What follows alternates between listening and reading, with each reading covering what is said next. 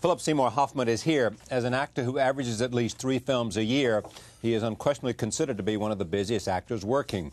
With a taste for extremes, he has built a career of dark characters. Here is a brief look at some of his signature roles. Did you make this scarf yourself? No, George, I bought it. Yeah, because it's a beauty. Thank it really you, George.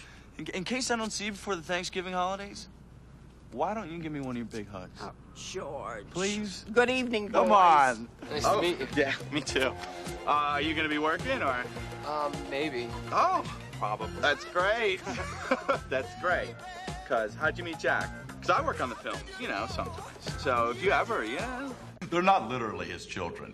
They're the little Lebowski urban achievers, inner city children of promise, but without the necessary means for a higher education. So Mr. Lebowski is committed to sending all of them to college. Excuse me. Thank you. Thank you. I know. I've been told before, so don't tell me it's not true, because it's a fact. I bore people. People look at me and they get bored. People listen to me and they zone out. Bored. Who is that boring person, they think? I've never before met anyone so boring. You say I'm a prick? You say I'm a prick? You know, maybe I am. But you ask the average person when death comes knocking at their door whether they want a prick on their side or some kindergarten teacher who's gonna kiss their ass. Well, I don't like the term drag queen, you know, because most drag queens just want to, parade around looking flawless, and if they sing, they lip sync to records. And, I'm a singer, and I'm a female impressionist. I'm an artist, Do not leave me hanging on this. All right, please. I'm just... Do not leave me hanging on this. All right, please. I'm just... Please. See, this is the scene of the movie where you help me out. Oh, God, don't you want to every woman you see just once? Only once? Absolutely once, child. Give me the guess who. Come on, they got the courage to be drunken buffoons, which makes them poetic. Give me some white light, white heat. Iggy Pop! Amen! Oh, I just put this on. This isn't on your playlist either. I just think it's a little bit early for that. Not for me. No. Shut up! Shut up! Shut up! Are you threatening me? Yes. That wasn't good! You're dead! Philip Seymour Hoffman currently has 2 new films, Love, Liza and 25th Hour. I am pleased to have him back at this table. Welcome. Oh, thank you. When you look at that, 25th Hour, I am pleased to have him back at this table. Welcome. Oh, thank you. When you look at that, these are all, you look at each of those people, and I have 2 thoughts. First is you make these characters interesting and they come alive. That's talent. Secondly, you made a lot of movies. I was just saying, I was just looking at that. I was like, I'm getting tired. I was looking Just at seeing what you've done. Yeah. I have to say, I think it has to do with that I'm fortunate. I'm fortunate because I've been offered and given the opportunity to work on some great projects with great people. And I'm at I think any time in someone's life, but I'm definitely at a time in my life, and I have been at a time in my life where I've been available and could afford the time to do these things and give my whole heart to them. So that's really why. It's definitely not because I need to be doing a movie every other week, but it's because I've had the opportunity to work with these people, and so I've jumped at it. I know it's the same feeling in a different way, in a different ball game. You'll be tired. I'll be tired. I'll be. Right. I've done as much as I need to do. And someone will come along and say, how would you like to interview? That's right. You can't resist. That's right. Because there's such an interesting story there that you want to talk to. That's right. You don't care. If it's a 9th interview of the day. Yeah. I was just saying that's what you do. That is exactly, it's what I do. But it's also, I was just saying, I think like, well, maybe I won't make a movie for about a year. I think like that's enough. Maybe I'll take a year, I'll do a play. But then I go, don't say that to anybody because something like that could happen. Yeah. But yeah. I want to talk about this movie too, but the notion of a character actor. Right. Do you say, I'm a character actor, I'm proudly so, or do you say, I don't know what that means because I'm an actor and I'll Right. take a big role, a leading role, a small role. I'll just take a role. Right. I think that, you know, I never saw it as and I hope it's so when you talk about this, you hope you don't sound pretentious, but Yeah. the fact is that I never saw it as labeled as anything.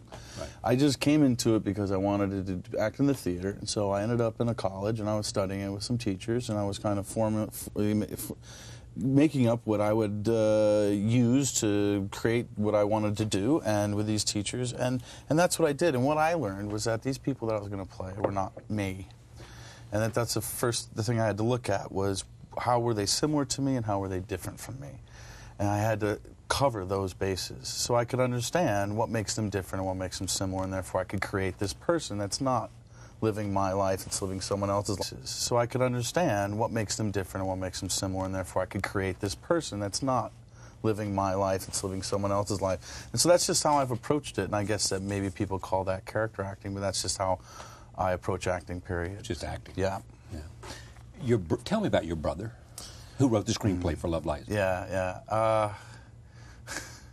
My brother, he's always been the brightest person I've known, and he's always been someone I've been a bit intimidated by. He's always been someone I've looked up to, and he's always been the most creative person I've known. His mind doesn't work like other people. I've always felt that way and still do. And this film that he wrote, Love Liza, is a great testament to that.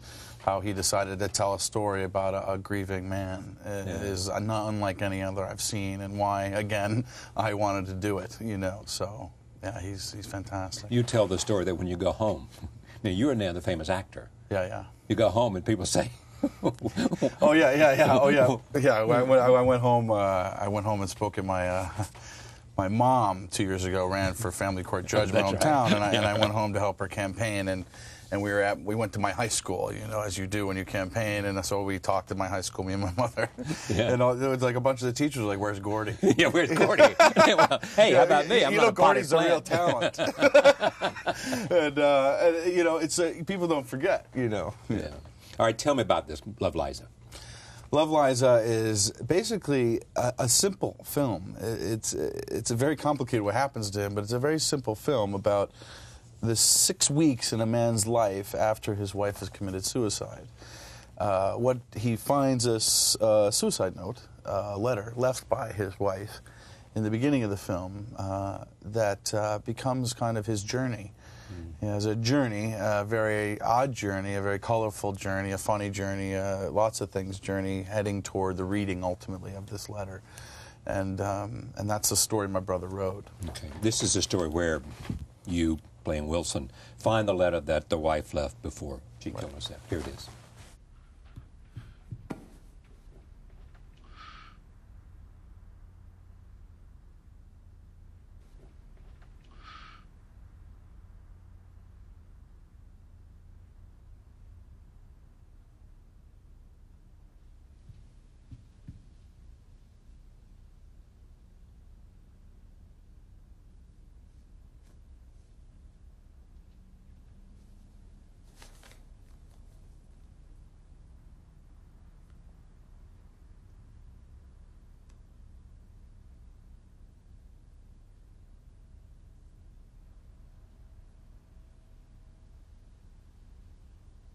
Wrote me a note.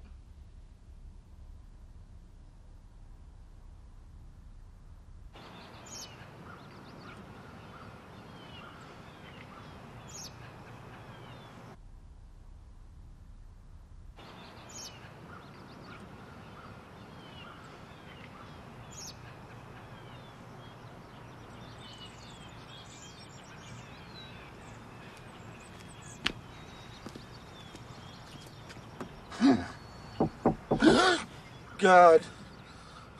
You don't want to sleep in my house?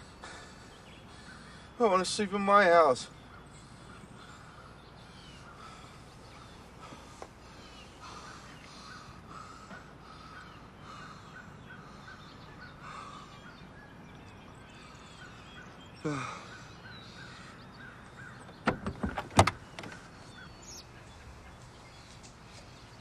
Wrote me a note.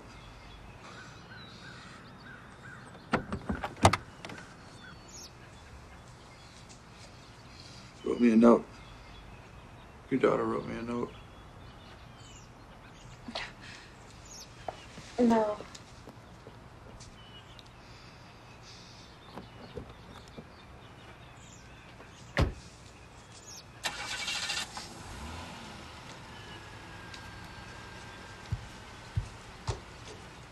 Now, why won't he open the note? Well, you know, it's. I have my own reasons for why I won't open the note, and I think one of the great things about the screenplay is that it leaves itself open on many levels for people to really come up to their own conclusion. I think his reason, the main reason, I think, you know, he's a little scared about what it might say, but I think the biggest reason is the last time he'll hear from her. That the minute he reads that letter, there will be no more connection with her on this earth, you know, and so I think it's really his fear of saying goodbye more than anything, even though everything is his confusion and his frustration and all that, but his fear of that, the minute he reads that, he's saying goodbye to her. So. Now, did you talk to Gordy about this and say, what's going on here? I did, and he kind of answered the way I just did. I think he has his opinions, but I think he was really, I mean, as much as we're both a little bit control freaks, so we want to basically tell people what we think all the time, but I think he was trying very hard to hold back and let me come up with what I needed to come up with. Did he write this with you in mind? No. He just wrote it. It was his first screenplay. He was living in Chicago. He was writing plays that he put up by himself. He was driving a cab, and he decided he wanted to live in L.A., and I thought he'd have a better shot at things out there, and so he said, I better write some screenplays. I'm going to L.A., so this is his first screenplay, and he had me read it. And was it hard for you as a role? Yeah. Yeah. Satisfying, though, incredibly satisfying, because the story is so full. There's no gaps in its kind of human logic. That's the best way to put it. It's heart. There's no gaps. So like every day, even though it's a difficult task to take on, it was worthy. Even though it's a difficult task to take on, it was worthy. You know, so you wanted to. You know. So. And you're dealing with grief, which is an emotion everybody knows about grief. Yeah. Here's the next scene. This is where you suffer a breakdown at this remote control speedboat race. Here it is. Roll tape. Hey! There's no swimming today! I saw swimming! They had to go too! We can't have swimmers when we hold the race! I'll stay away! We can't have you in the water! I'm a great swimmer! I'll stay out of the way! I won't bother the race! You can swim later! You know who I am? I am a big fan of radio control! I got a plane in my car! And on this bed that lieth the night, his wound is bleeding day and night. Hey, what are you doing here? Not jumping in the lake, pissing people off. That race will be disqualified. That race will be disqualified. You have to leave. You have to leave. Oh, no, he's all right. This is great. Are they together? This woman made me eggs. Hey, Louis, call the cops and get him out of here. No, he's sick. He's okay. He's with me. No, I'm great. You can't just do anything you want. That we have insurance rules we have to abide by. And when they aren't... Listen, this guy's wife just died, okay? She blew her head off, okay? Now, we'll be cool, okay? Come on.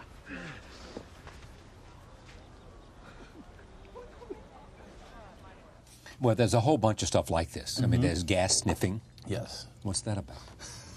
Well, you know, it's again, I think one of the reasons why I couldn't put it down when I was reading it, and I know everyone's hearing me, I'm talking about my brother's screenplay and what he has to say these things. I'm telling you, no, I don't. I read so many screenplays, and this screenplay I read right through. It's really like, it was just one of the most effortless reads, and one of the reasons was this storyline of the gas sniffing, because he uses all this stuff that was metaphorical, and I don't even think he was trying to be metaphorical, basically about this guy's recess into adolescence, because that's where comfort might be found. And sniffing gas is a very kind of adolescent kid thing to do. It smells good, and he runs into these kids who do it, and that's where he gets the idea, so he tries it, and he gets high off it, and then that's how it goes. But movies like that, his kind of haphazard attempts at trying to find freedom from the grief he's feeling, you know. And how does he become obsessed with model airplanes? Well, because he has to lie about the gas, because he keeps running into people who basically say, do you smell gas? And he, at work, at his house. And so he comes up with this lie, and he gets caught in it. He gets caught in the lie that he has these remote control airplanes. And so he has to go buy one, and, you know. How do you look, what do you look for when, in terms of getting inside the character, not in terms of accepting a role, but getting inside the character? What is it that... I look for the thing I really don't want to find. Is the best, meaning that I keep asking questions about the character and about myself, back and forth, pertaining to the story, pertaining to what I know, to get at some type of truth that I feel is the center of the person's engine. If that makes any sense at all, you know, it's kind of like getting at something that hopefully will be. Something that kind of catapults whoever you're playing into action, and that's a hard thing to do, and sometimes you don't find it, but you can in constant search of it. Do you put the process on paper, or is it just a mental exercise? It's a mental exercise. No, it's very mental. It's work. It's problem solving. It's a lot of things. And how much on this particular film? How much influence did you have on the casting? You know what? I really left it up to Todd Liza, the director, who was an old friend of mine, who I did Son of a Woman with, actually, with the first clip there, Son of a Woman, and Todd's in that movie. Actually, I'm yelling at his character. And he directed it. I really left it, and he cast this film brilliantly. I mean, but did you recommend he come in himself? I did recommend Todd to come in. Some of the producers and the director was my recommendations, and they stayed on, and they ended up doing the film. But Todd really casts this one, and Jack Kaler, who plays Denny, is somebody that we saw in an audition Todd wanted, and I also fought for too. And he's fantastic. The other film is 25th Hour. Yeah. This is you, Spike Lee's film. Yeah. Ed Horton. Yeah. It's another one. Another one I couldn't turn it down. Yeah. Because it's Spike Lee, you know. It's Spike Lee. Yeah, it's Spike Lee. I mean, the script's fantastic. I read the script, and I knew it was from Spike, but I was crying at the end of the script. I thought it was very moving and wonderful, and I liked the character, and so I met with him, and then I'm sitting next to Spike Lee, and so I was like, he's like, so why don't you do this movie? Why don't you? Like, no, Spike, I don't want to do. And then he said, why don't you do the movie? Or yeah, he's like, let's do this movie. Let's do this puppy. Whatever he said, you know. Right. And I was like, yeah, of course, yeah. And how is he as a director? You know what? It was one of the most. Like I said, like you just said, this past couple years has been busy, and so I was kind of tired when I went into this movie. I was a little tired, a little distracted, and I went in thinking, like, oh, no, I hope, it's Spike Lee. I want to do the best I can. And it was effortless. I mean, I was still tired and stuff, but the way he shoots, the way he deals with the set, the way he helms the ship of his movies really made me just go, oh, good. Somebody knows what they're doing. He makes it easy for you. Absolutely. Yeah, he knows what he's doing. He's setting it up so I can do the work I can do, and being, he's wonderful. Yeah, I mean, it's an old saying, but that the best and the most professional people appreciate nothing more than working with people who know what they're doing. Absolutely. And there's just none of this, don't crap around. Absolutely. And you just make it easy and fun and everything else. Don't beat around the bush. Yeah, exactly. Please don't. There's not enough time. Let's be with people and know what the hell they're doing. Absolutely. Absolutely. Yeah, and how was Ed on this? Ed was great. I just did Red Dragon with him. Again, this goes back to the Grateful thing, I really have to say, because I just did, and we didn't hang out much on Red Dragon, but I got to talk with him a couple times, and then, I got offered this film, and Ed was going to do it, and I got in there, and we got to hang out more, and we have, we talk about theater together, and he really wants to talk about stuff a lot, and he's very intelligent, right. And I knew he's also somebody who's going to show up prepared, he's going to show up and he's going to do his work, and he's professional, and now, we've gotten to know each other better, so we have some laughs, and that's always a positive. Someone said this is Spike's most mainstream film, whatever that means. You know what? I didn't know what that means. You know what? Someone always wants to say something about a Spike Lee movie. Yeah. You know what I mean? Though it's like, because he's Spike Lee, and it's like, no, I don't think this is one of his most mainstream. I don't think he makes mainstream films, and I don't think he really ever has, in my view. I think this is just another different film. This is another. I think he makes films that are of the present or of the now, or speaking about us now. Right. And this film is. You'll know from the opening frame that he wants to talk about now in this city, in this country, and these people. And now, what's the idea? The idea of the story. Yeah. The idea of the story is that Edward Norton plays this drug dealer who's now going to go to prison for 7 years, and it's basically the day before he does. This is a simple premise, but the movie is not about this at all, really. It's about a lot of other things. And so he asked myself and Barry Pepper's character to join him on his last evening, basically to help him in some way, but ultimately we all help each other in ways that you don't really see coming, and it's very, very complex, human, great, colorful story. Here is a scene in